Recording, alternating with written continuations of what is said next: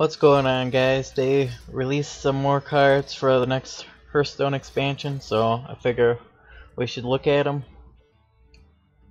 Don't mind what's going on the screen. First, we're looking at an 8 mana 4/4 Gloop Sprayer. Battlecry, summon a copy of each adjacent minion. I think this card is good, but the problem is it's 8 mana, so you're not going to be able to use it in anything. It's going to be very hard to actually make use of this card, and that's the reason I have it ranked so low. And if you are new to how I rank things, it's from cards that are going to be least seen. And I'm going to talk about those ones first, and then go up to the better cards. Actually skip the card. The card I think is going to see the least play is this card, Star Aligner. 7 mana, 7/7, Battlecry. If you control 3 minions with 7 health, deals 7 damage to all enemies. This card is really powerful. The problem is, what are the odds that you're ever going to have 3 minions with 7 health? So, I don't think this card's going to see any play at all. Like, the only hope it has is for Taunt Warrior. And even then, it's going to be really hard.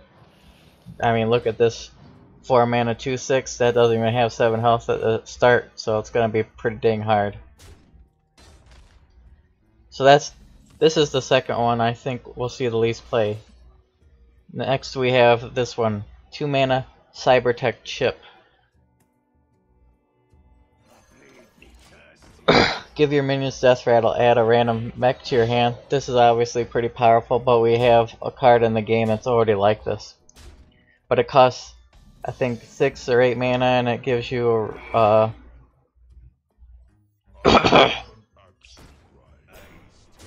what it does, it gives you like beasts or something, and that doesn't see any play. This card's obviously cheaper, so it's much easier for you to be able to make use of it.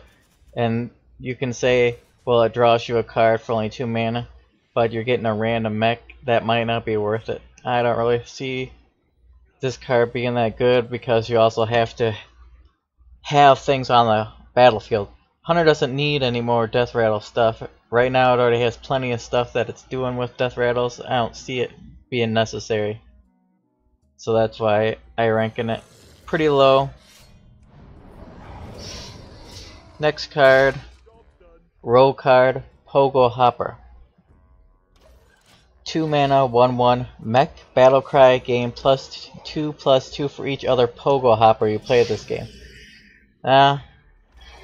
This card doesn't really do what I think it's not great, you know what I mean? I'm not saying it's bad, I think that it's just really slow at what it's trying to do. But it does combo with something in the next expansion, this Lab Recruiter. So what you would want to do is obviously play these two on the same turn. Pogo-Hopper, and then play Lab Recruiter on the Pogo-Hopper. So you can shuffle more Pogo-Hoppers in your deck, draw them, keep playing them over and over again, and you can eventually get a very big Pogo-Hopper. And that could be decent strategy, but I don't see it being the best thing you can possibly be doing. That's why I'm rating it kinda low, but I'm gonna try it out for sure, just because I really like Rogue, even though it's not a great class in Standard. The next card that I think, this card's actually pretty good based on the fact that it's a mech, for no other reason than that. It's a 4 mana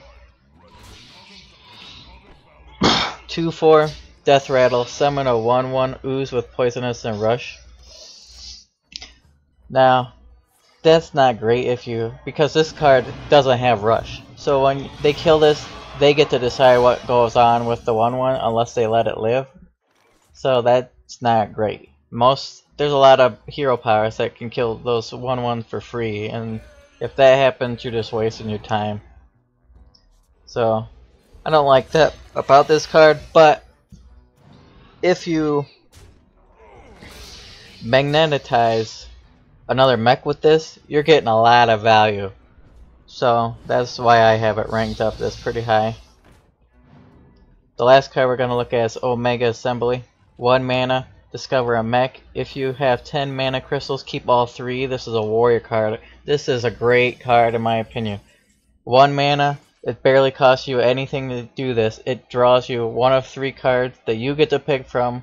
They might not be great, they might be amazing, who knows? But it's not like you're investing that much into your... It's only 1 card, but it's only 1 mana crystal, and that's the big thing. And at the end of the game, you're basically drawing 3 cards to refuel. I really like this card, and I think it's the best one they showed off. So far they haven't shown me anything that's gonna allow Warrior to keep up with that stupid Shaman combo deck, and that's my only worry so far. So hopefully they give us a way to get rid of Shutterwalk. Otherwise, all these control warrior cards are not gonna do a damn thing, and we're just gonna have all these cool control warrior cards and never be able to use them. And that's the last card that they showed, so this is the end of the video.